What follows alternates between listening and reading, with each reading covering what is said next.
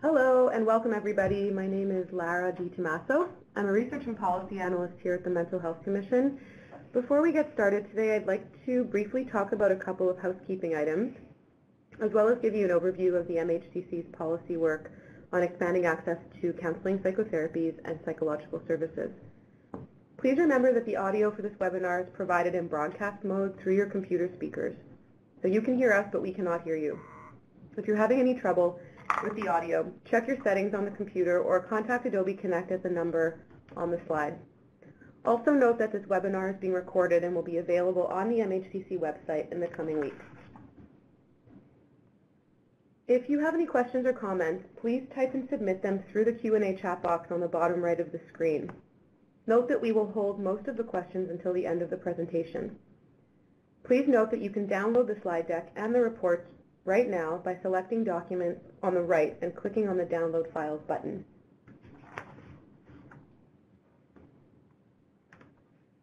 Today we're going to be hearing from one of the authors of the report, Expanding Access to Psychotherapy, Mapping Lessons Learned from Australia and the United Kingdom to the Canadian Context. So this work has evolved over the course of the last 2 years. We know that despite the prevalence of mental health problems and illnesses in Canada, people's needs for counseling, psychotherapy, and psychological services often go unmet or are only partially met. Programs to increase publicly funded access to psychotherapies have the potential to reduce barriers to these important services and supports. In early 2017, the Mental Health Commission of Canada initiated a process to begin exploring policy options for expanding access to these vital services in Canada. The first step undertaken was to commission a background paper, synthesizing relevant literature and stakeholder perspectives on key policy issues and questions. This paper informed a one-day roundtable held on March 21st, 2017. Building on this first discussion paper and the roundtable, the MHCC commissioned the development of a second discussion paper to support ongoing dialogue and evidence-informed decision-making at the system and surface planning levels. We have the opportunity today to hear from one of the paper's authors, Mary Bartram. Mary Bartram has extensive experience in mental health policy development with federal and territorial governments, Indigenous organizations, and NGOs, including as the Director of the Mental Health Strategy with the Mental Health Commission of Canada. Mary completed her dissertation on access to psychotherapy at Carleton University in December and is currently working as an independent researcher and consultant. Mary, it's a great privilege to have you here today. Thank you for joining us, and I will turn it over to you. Thanks very much, Lara. I'm very excited to be here today to talk about this new report. This topic is one that's a long-standing, keen personal interest for me. I started my career as a family therapist and saw firsthand what it was like to be on a waiting list for over a year, sometimes for publicly funded psychotherapy services in Canada. Through my involvement with the mental health strategy, I gained a much greater appreciation for some of the challenges and opportunities for mental health policy making in Canada in what I would term our radically decentralized federal, provincial, territorial system. And also as a consumer, navigating the mix of employment-based, publicly funded, and private psychotherapy services here. And then finally, as a researcher, this topic was the focus of my dissertation research, and basically what motivated that was, if it can be done in the United Kingdom and in Australia, what would it take to make this happen here in Canada? So before I get started, I just want to point out that I'm not going to be reviewing the evidence base for the effectiveness of psychotherapy, the clinical effectiveness, or the business case, the economic benefits that can arise from improving access to psychotherapy.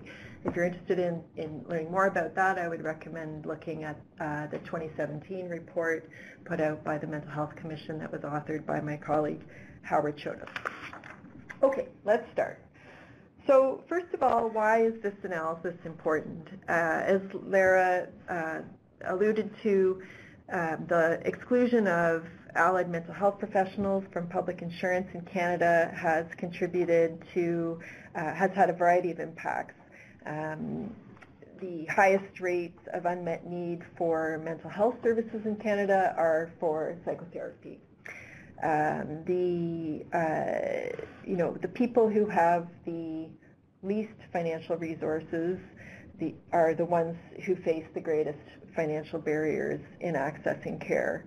And in addition, with the limited range of services that were included in public health insurance in Canada, that has also contributed to what we see as this level of underfunding, with only 5 to 7% of public funding on health care in Canada dedicated to mental health.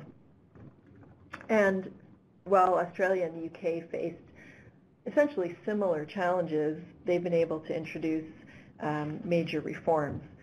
So right now, what's particularly exciting about this topic is that with the $5 billion federal targeted transfer to improve access to mental health services, which started last year and will roll out over the next 9 years, there's a new window for reform, which has not existed before. And we've started to see Ontario and Quebec with some initial investments in expanding access specifically to psychotherapy. We've seen British Columbia including services for people with mild to moderate mental health disorders included in their 2017 guidelines for primary care networks, and we've seen some commitments in Newfoundland and Labrador as well, including for access to online therapy. So it's very timely to take a deep dive and look at some of the implementation issues. The purpose of this analysis is to support dialogue and evidence to inform decision making here in Canada. I mean, this report is really targeted to policymakers. However, I think it's something that everyone can learn from and engage with and consider what the implications are for their efforts to keep this issue on the front burner. And to do this by mapping what we can learn from the implementation of reforms in Australia and the UK onto our context here. So basically, they've had 10 years of implementation experience in the United Kingdom and England specifically, and Australia. The two models that have been implemented are a textbook case of very different. So we've got two very different approaches to look at. What are the lessons learned from these, and how can we adapt them here so that we don't start from scratch, that we start as strongly as possible as we begin to introduce more reforms in this area. So let's take a look at the key features of the Australian and the United Kingdom models. In Australia, Better Access, which is what it's generally known as, was launched in 2006, and it was really motivated by the results of their national health survey, population health survey, which showed that 2 out of every 3 Australians with mental disorders were not accessing treatment. The approach that they adopted was to expand their Medicare. So they added psychologists, social workers, and occupational therapists to their federally managed health insurance program.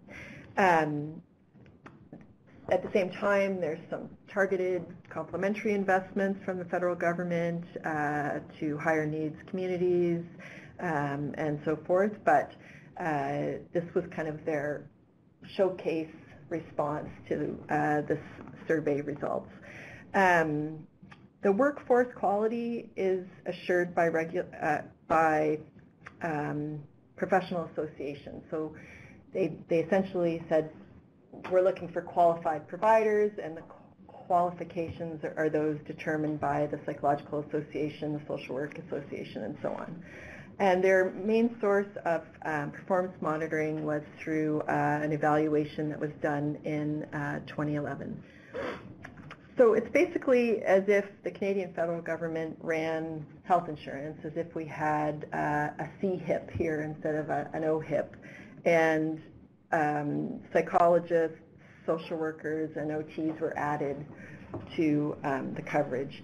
with the main difference being that extra billing is allowed. So in Australia, providers are allowed to charge co-payments on a discretionary basis, which would not be allowed here under our health insurance, under the Canada Health Act.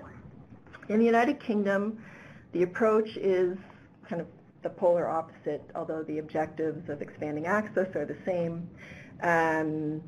The real driver for it was the response to new guidelines from NICE, from the National Institute for Clinical and Evaluative Excellence. I may have that wrong. And also a very strong business case that was made about the potential to improve productivity if with an increase in access to psychotherapy for people with mild to moderate depression and anxiety. So rather than being insurance-based, it was grant-based. This was essentially rolled out by the National Health Service and with a purpose-built workforce.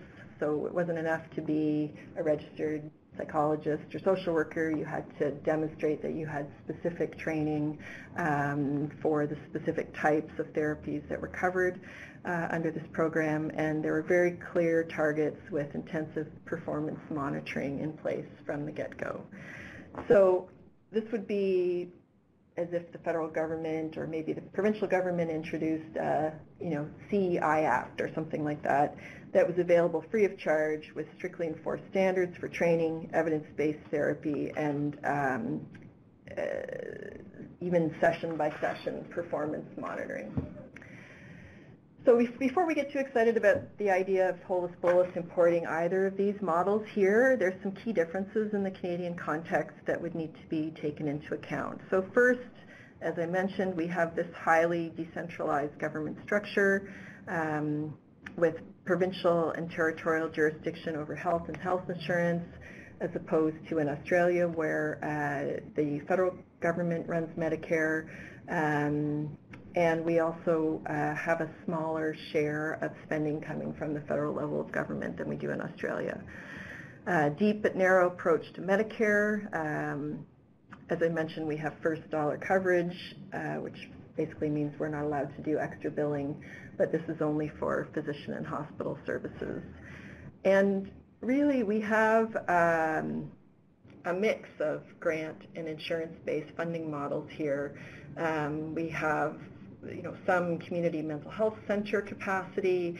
We have some collaborative care capacity where physicians bring in other providers to form an interdisciplinary team. And while wait times for these services are often long, there is considerable capacity to build on that we need to be mindful of.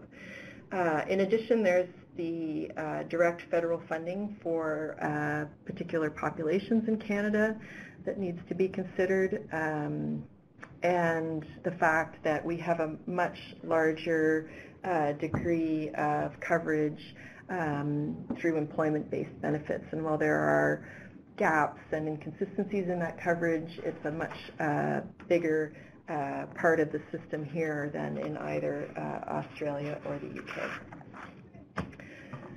So now that we have the situation in each country front of mind, we can turn our attention to mapping lessons learned in the UK and Australia onto the Canadian context. And the way this report and this presentation are organized is around these 6 broad themes.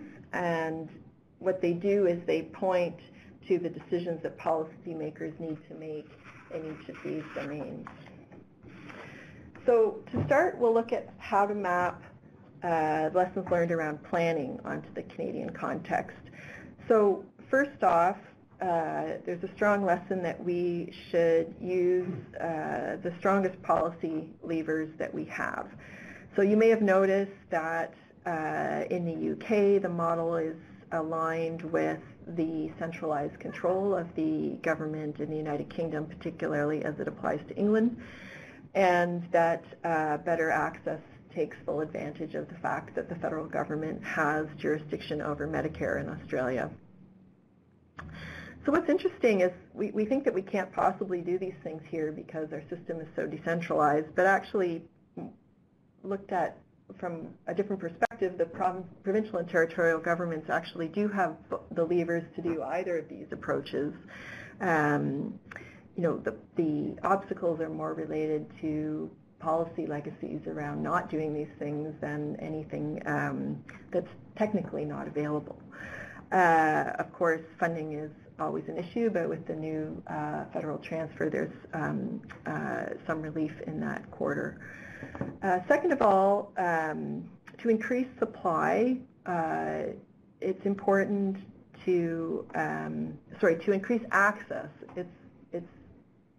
One needs to also increase supply.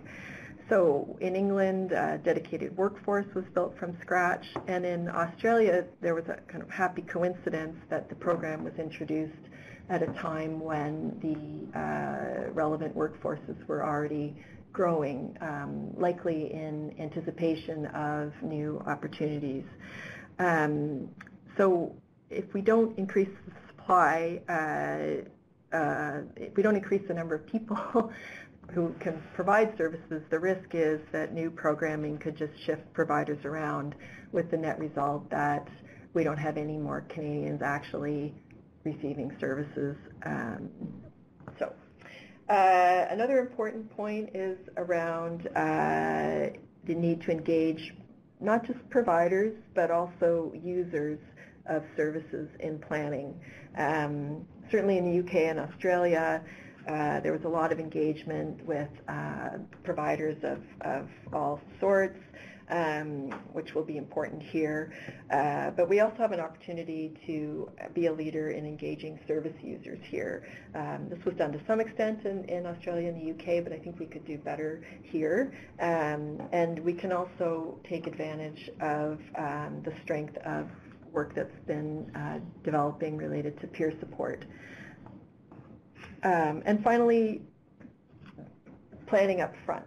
So, if we go with the model in the UK, we really have no need to reinvent a lot of the wheels that they use. There's all kinds of technical implementation materials that can be drawn on. And in Australia, we have the opportunity to avoid some of the pitfalls that they encountered through a very quick implementation. Now we can benefit from their lessons learned and consider how to expand insurance without leading to some of the cost overruns that they experienced in Australia. And in addition, a lot of the groundwork has been done here around the business case, around assessing the degree of need, and so forth. So we're not starting from scratch even in the Canadian context. So this is the first of several quotes that will be used in the presentation, and it comes from interviews that I did as part of my dissertation research. This Australian researcher really highlights the importance of aligning service design with the strongest policy levers available. In Australia, as it would be for provincial and territorial governments here, expanding Medicare is relatively simple from an administrative perspective as opposed to launching a whole new program and managing it centrally.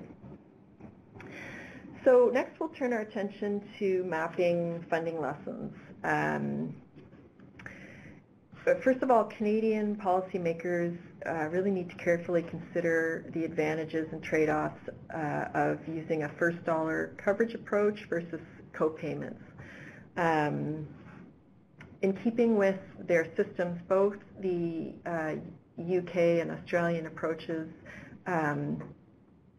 are aligned. So in the UK, IAPT is free, and in Australia, Better Access allows providers to require co-payments. Here, if we have first dollar coverage, that would be consistent with publicly funded services, whether they're provided by doctors and covered through our insurance plans or in grant-funded community health systems. But on the other hand, we have this large employment-based sector where co-payments are part and parcel of the service design. So we really need to carefully consider how each approach would impact on the alignment with both the public and private systems. Similarly, when it comes to the grant versus insurance question, the the advantage of starting now is that we can go in with a clear understanding of the trade-offs. In the UK, a grant-based approach gave a lot of control over costs and the ability to have a lot of treatment fidelity, but there's a lot of hands-on support that's required. With the Australian model of expanding Medicare coverage, this was more straightforward, but they ran into some issues with cost overruns, and their degree of quality assurance, while high, is not as rigorous as it is in the UK. And then in terms of cost shifting, to pick up again on this point about the employment-based coverage that we have here, in Australia, when they introduced better access, when they expanded Medicare coverage, private claims through employment-based coverage did go down. In fact, they dropped by half. On the other hand, they were really, this difference was really dwarfed by the surge in demand for the publicly funded program. So Canadians are similarly likely to vote with their feet to whichever program provides the best value for money, and this points to the importance of both keeping a close eye on this, but also of collaboration between between government-funded programs and also employment-based insurance. So now we turn to service provision lessons. First, at a minimum, it seems to make sense to start with at least as broad a range of providers as has been used in the UK and Australia. So while IAPT requires IAPT-specific credentials, they also have drawn on a range of levels of qualification. So they hire both low-intensity therapists with a lighter amount of training, but also high-intensity therapists who meet more professional criteria. And in Australia, right from the get-go, psychologists, social workers, and OTs have been included in the expanded coverage.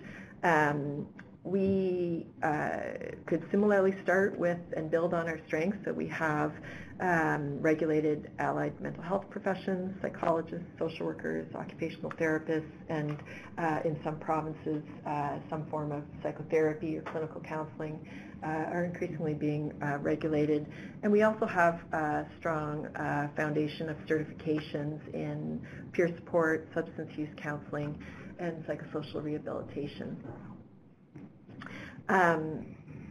Similarly, when it comes to GP and self-referral, some mix seems warranted in Canada. In Australia, better access requires a GP referral, and in the UK, both self-referral and GP referral are allowed. Here it would make sense to have a mix, in part because that gives more flexibility to people who are seeking services, but also because we have a bigger issue with physician shortages here in Canada, not just in rural and remote communities, but as someone who's been trying to get a doctor for the last 6 months, I can say even in larger urban centers like Ottawa. So this issue around stepped and seamless care could be a considerable challenge here. It has been in the UK and Australia as well. The two models have had different strengths and weaknesses. In the UK, because they have this really distinct standalone program improving access to psychological therapies, there's great stepped care within the program, but not so much with other parts of the continuum of the mental health system. And in Australia, because of this connection with GP referral, there's good connections with primary care, but they really haven't built a stepped care model in any systematic way beyond that. Here, with our fragmented federal, provincial, territorial system, with the fact that we have these federally funded services for particular populations, and also because of the employment-based sector being so strong here, stepped care is going to be something that requires some significant attention. So this next quote introduces another service provision lesson, the need and importance of implementation support. This was particularly strong in the United Kingdom, as can be seen here in this quote from a policymaker there. If an Australian model is adopted, there's less of a need for this, in part because expanding Medicare coverage kind of implements itself. But at the same time, being mindful of what additional implementation supports could help strengthen the program would be important.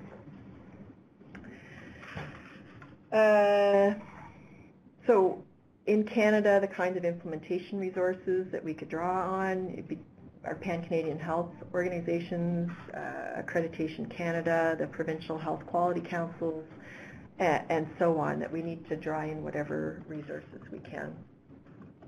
With regard to the range of therapies, starting with at least the same range as in the UK seems warranted. Well, IAPT is often associated with cognitive behavioral therapy, and in fact it actually covers a range of therapies that are approved by NICE, and it would make sense to start at least with the similar range here rather than limiting ourselves to just one particular modality. But the principle of following the evidence base very closely, it makes sense. On the other hand, the approach taken in Australia of relying on professional associations to regulate quality assurance has led to significant gains in access and could be adopted here as well. In terms of caps, some kind of flexible cap seems warranted. This was a real issue in Australia. When they experienced a real surge in demand, they reduced their caps as part of their cost containment. In the United Kingdom, they've been able to be more flexible, but in the context of very tight oversight over outcomes. And the importance here of aligning with existing caps in employment-based coverage is something else that needs to be considered in the Canadian context. So this next quote turns us to consideration of lessons around equity. This quote from an Australian researcher points to how universal coverage, while it addresses inequities in access in principle, it's not really a guarantee of equitable uptake and equitable outcomes arising from reform. So of all of the material in this presentation, the importance of setting equity targets, it is, in my view, the most important. It's really at the heart of what is required to do away with the two-tier system, which has been the main concern that we have in Canada about access to psychotherapy. And yes, either an IAPT model or a better access model would go great distances towards this by providing universal coverage. It would be no more of a guarantee of equitable uptake here than it has been in Australia and the United Kingdom. So the importance of closely monitoring the equity of uptake, the equity of utilization, the equity of outcomes across different dimensions of equity, whether it's income or ethnicity, racialization, sexual orientation, and so on, urban and rural. All these things are equally important here, and also Indigenous issues and identities that we need to closely track the impact of reforms, and we need to supplement universal approaches with targeted approaches to the extent that it's warranted until we get it right. Okay, so with regards to scope, I think the main message is that, we can't do it all at once. If we try to do everything, we're more likely to weaken the political will that does exist for these kinds of reforms. And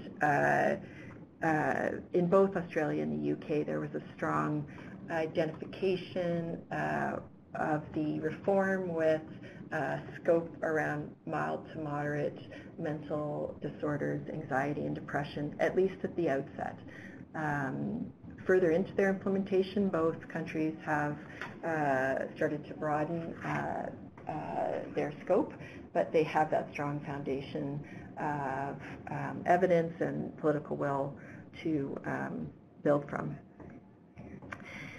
At the same time, I think a Made in Canada approach requires including explicitly substance use in the scope, that having a program that targets mild to moderate depression and anxiety without similarly including expanding access to psychotherapy as warranted for substance use issues would be out of step with our policy environment. Okay, so now we're going to turn to consideration of performance monitoring. We know that we need a strong performance monitoring approach to reform, but how much is too much? Australia has been very hands-off, has done one evaluation that was able to demonstrate strong impacts, but very different than what's been done in the UK, where they can talk on a much more rigorous basis about annual impacts, monthly impacts across all different points of the treatment cycle. On the other hand, as you can see from this quote from a UK researcher, that there's a risk of having too much monitoring, that it starts to become kind of oppressive for providers in the system, and how important it is, if you go in that direction, to couple that with strong clinical leadership to keep the focus on using the performance monitoring to improve outcomes for clients as opposed to as a vehicle for dictating and a kind of micromanaging, I guess is a good way of putting it, the providers. So looking at the first area related to monitoring and sustainability, IAPT has, as I mentioned, demonstrated success against really clear targets, but has had to balance that against this risk of micromanagement, and better access has been able to demonstrate results, but doesn't really have the depth behind it in terms of the quality assurance. So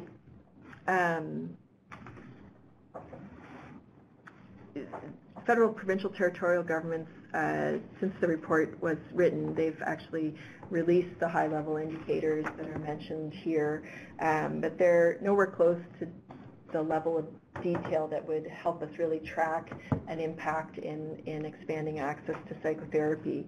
This would require political will and clinical leadership at federal level, provincial, territorial level, regional health authority levels, or specific program areas could really demonstrate leadership here. And with that, we could implement IAP-style targets and even exceed them, but it's a matter of really making that a priority. Clinical supervision, it's a given, an important mechanism for quality assurance in Australia and the United Kingdom, and certainly would be here as well, and needs to be built into the service system design. And as is the importance of cultivating champions when it comes to sustaining support for the program. That was critical in both the United Kingdom and in Australia, and is even more so here, where we have this challenging federal, provincial, territorial context, the importance of political champions. So before concluding, I'll just review the key messages from the report and then look forward to hearing your questions and working to answer them as best I can. First of all is that access and equity can be improved, that the significant increases in access to psychotherapy, that they can be replicated here in Canada. We would need to adapt our approach and draw on the lessons learned in the United Kingdom and in Australia. But really, if it can be done in those two countries, there's no reason why we can't do it here as well. That there are many trade-offs that need to be assessed when thinking about a grants-based approach versus an insurance-based approach. There's pros and cons with each, but both are possible here. With the policy levers at the provincial territorial level and with the recent targeted fiscal support from the federal government, there is this real window of opportunity. In terms of adapting to the Canadian context, the key features that need to be considered first are deep but narrow Medicare model, and the strength of our employment-based insurance sector. Second, the strengths that we have to draw on in the community mental health sector, in collaborative care, in employment-based insurance, and in our implementation capacity. We aren't starting from scratch. In terms of our federally funded services for First Nations and Inuit, for veterans, military refugees, and within the federal correctional system, it's important that these be considered so that they can be seamlessly integrated with whatever expanded public funding is introduced. That we're going to need a strong approach to performance management here because of our decentralized context and because of our current two-tier system that require clear equity targets to be set from the beginning. And that, in terms of workforce engagement and increasing supply, that was critical in both the UK and Australia, and maybe even more so here because our mental health workforce planning is relatively weak. I'm sure CIHI is coming out with some new reports on the psychology and social work workforce this fall, so that maybe address some of the gaps that currently exist, so we'll see. And then in terms of design and leadership, as I mentioned, including a range of qualified providers and evidence-based psychotherapies consistent with what's been done in Australia and the UK, allowing flexibility with the referral mechanism and the number of sessions permitted, starting with mild to moderate scope and then broadening out seems to be warranted based on the experiences in the UK and Australia. And then last of all, that we have the opportunity for international leadership in including substance use in within the scope of expanded access to psychotherapy, and engaging people with lived experience in the design and delivery of psychotherapy reform from the get-go. So this window of opportunity is open now, but the key variable will be how much expanding access to psychotherapy as a discrete objective is a priority at the decision-making level. And this paper could act as a guide for discussion and dialogue about what's possible in, at the federal level, with provincial and territorial governments, or within regions and communities and different sectors, to really get into some of the service design and implementation issues. And for those of you who joined the call, considering what your role is, what kinds of influence that you have, what could you do to contribute to keeping this issue on the front burner and keeping it in the window of opportunity before it closes. That's all. Thank you very much. Thank you so much, Mary. That was very, very well presented, clear. And we are now going to move into discussion. So please submit your questions or comments in the Q&A box just at the bottom of your screen. We have one question. Mary, can you speak more to the role of that professional associations can play here in Canada, drawing on the Australian model?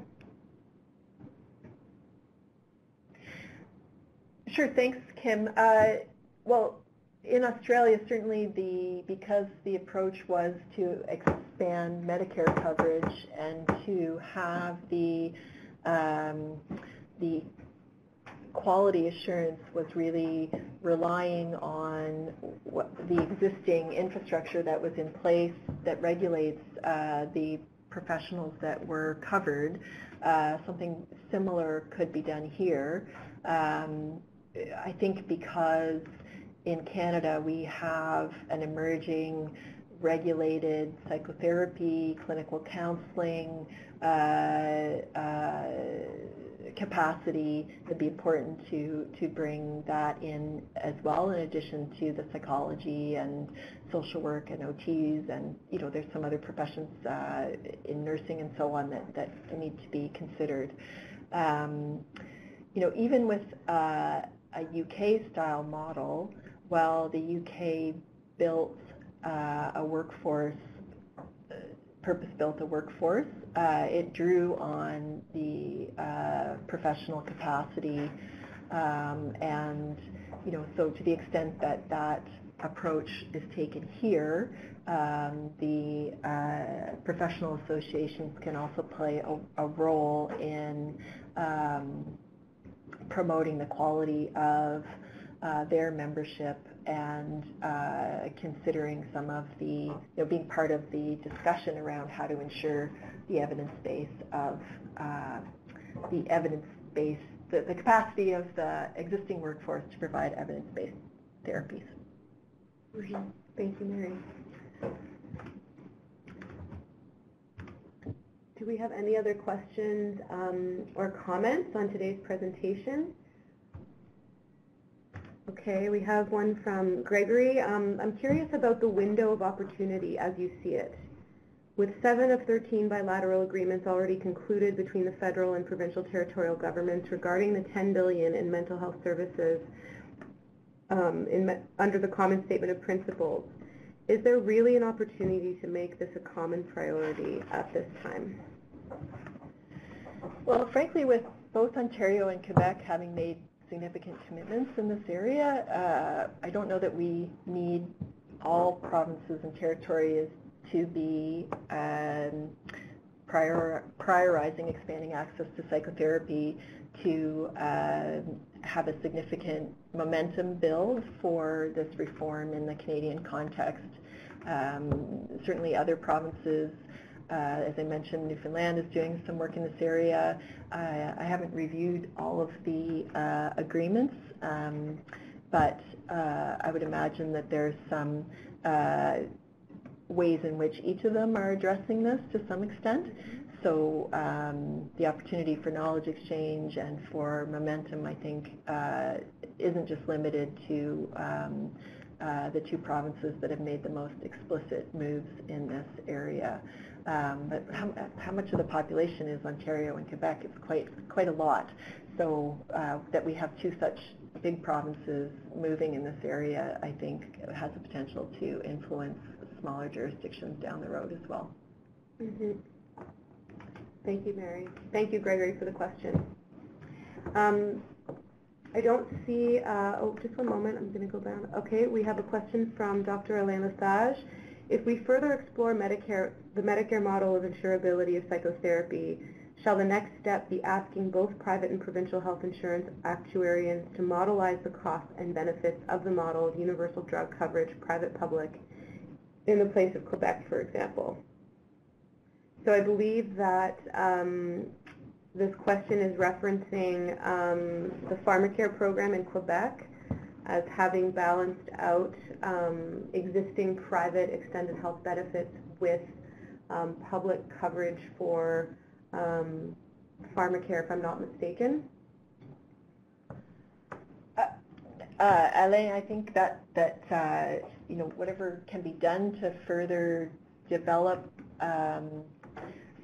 implementation advice at this point is all to the good, and I do think that the importance of engaging on this issue of what it means to expand public funding in a system where we have a significant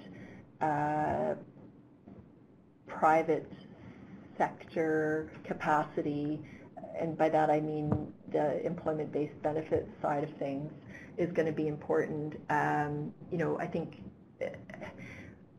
the fact that some of these discussions are ongoing related to pharmacare broadly writ, there's a lot of synergies with the policy questions that need to be considered related to this issue as well.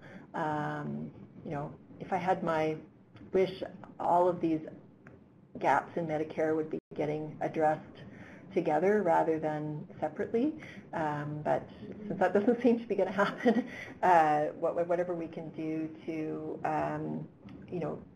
take advantage of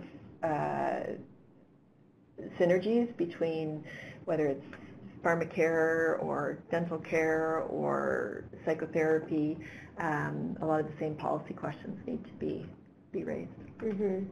And just to add to what Mary just responded, I think to your point earlier when you emphasized the importance of the need to not start from scratch, to share knowledge and information on what currently is being done across jurisdictions, that there are these, aside from the structured psychotherapy programs being introduced, there are these practices and programs that could be used as templates or as pathways. So we have another question from Gregory. What is your sense of whether the Ford government will continue with the budget announcements in this area announced by the previous government in Ontario?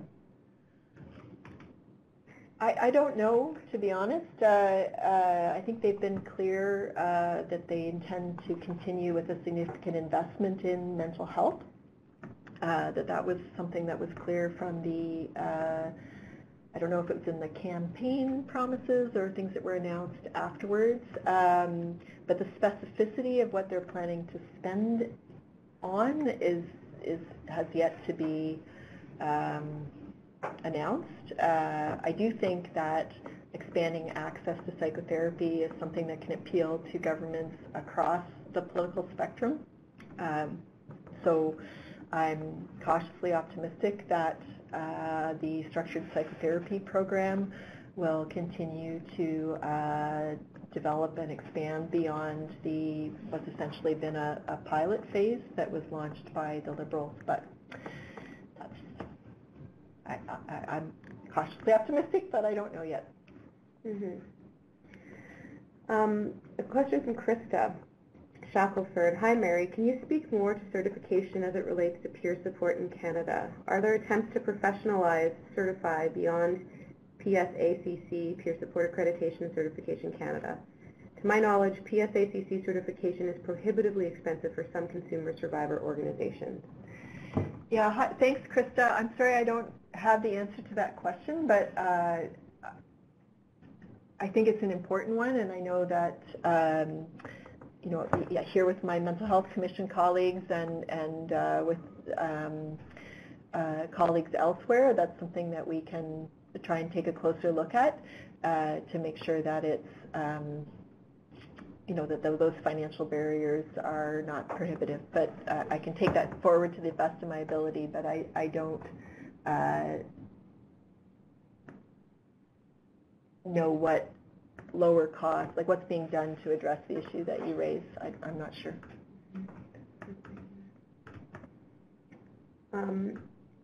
In reference to the previous question around modelization, Alain Lesage has asked, only the federal can commission this type of modelization. Would this be an important lever, in your opinion, to modelize the public?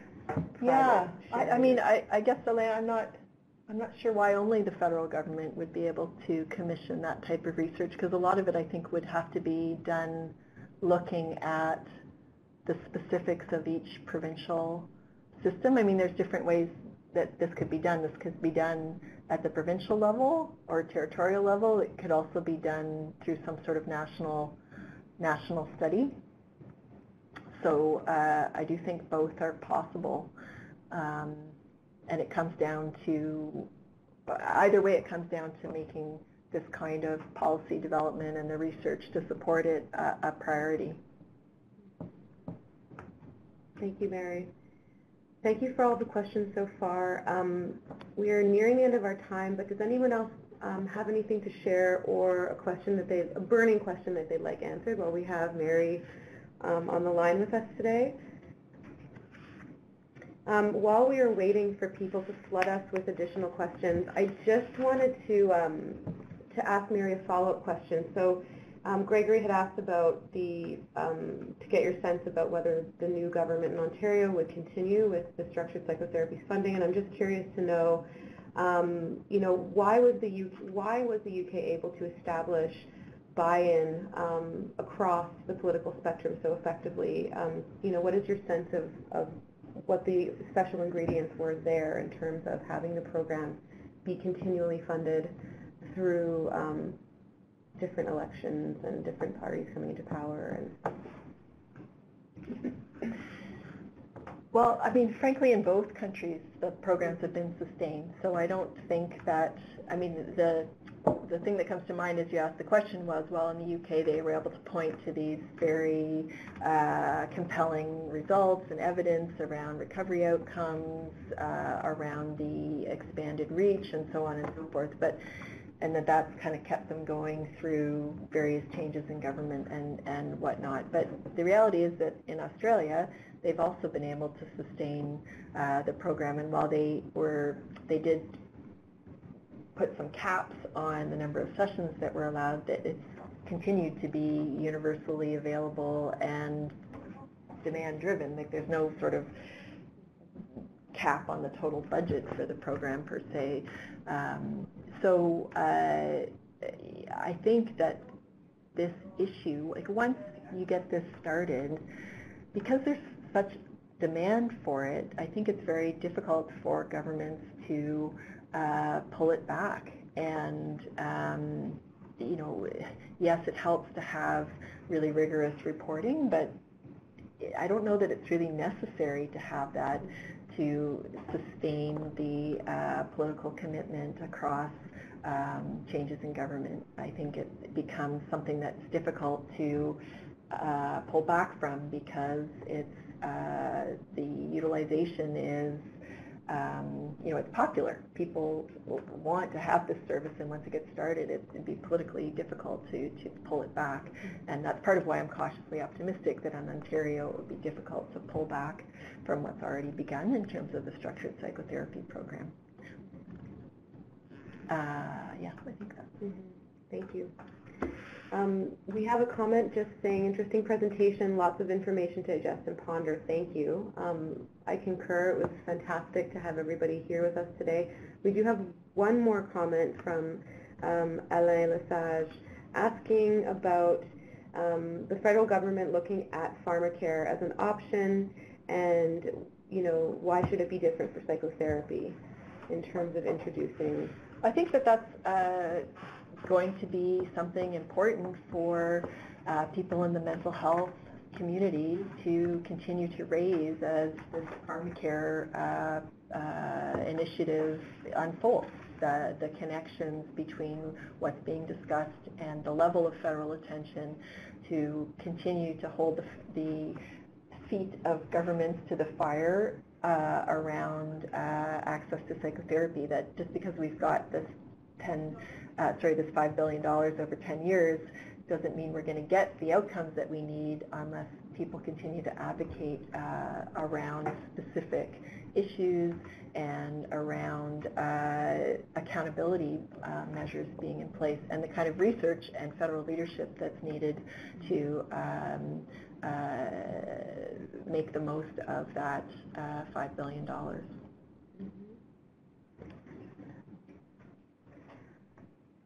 Thank you so much, Mary. Thank you for all of the questions. The PowerPoint that you just saw is available for download right now in the resources box directly above the question and answer box, as well as the full report.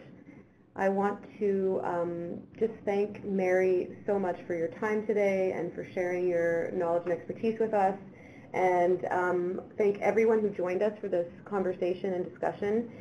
Please do not hesitate to be in touch should you have any questions about this work moving forward, or would like to get in touch with Mary. You can contact me. The email is up on the slide. Thank you so much, everybody. Have a wonderful day.